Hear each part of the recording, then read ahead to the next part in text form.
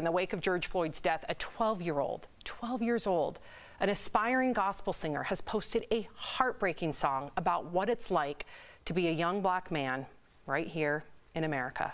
Watch. I'm a young black man doing all that I can to stand.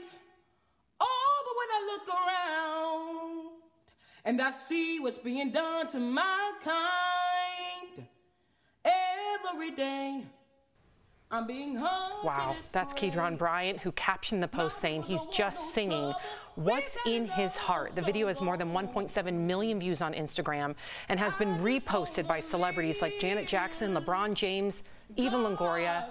Tori, I see a young Al. When Lauren Lake was on the show earlier, she spoke of her 9-year-old son. This isn't what they should be worried about. Where are we? Where's our moral compass in today's day and age? I agree with you, Sam. CNN had a great headline. I don't know if you saw it, but as Omar Jimenez was being arrested, it came up and said 2 viruses are infecting America. One is COVID-19, and the other virus is racism.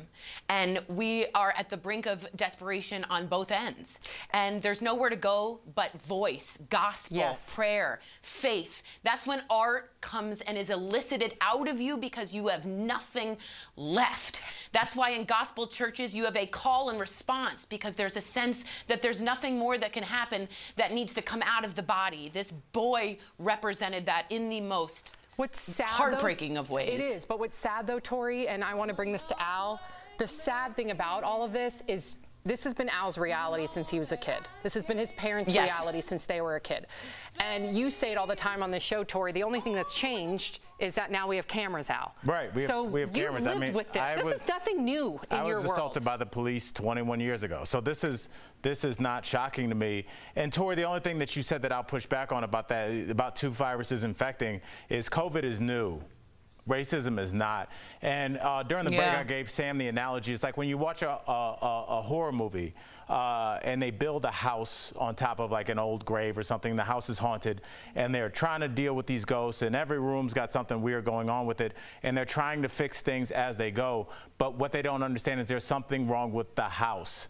The house is haunted. The foundation that this country was built on ownership of human beings. And if we do not address that, if we do not address that inequity, we cannot move forward. We can build other additions to the house. We can make it look good from the outside.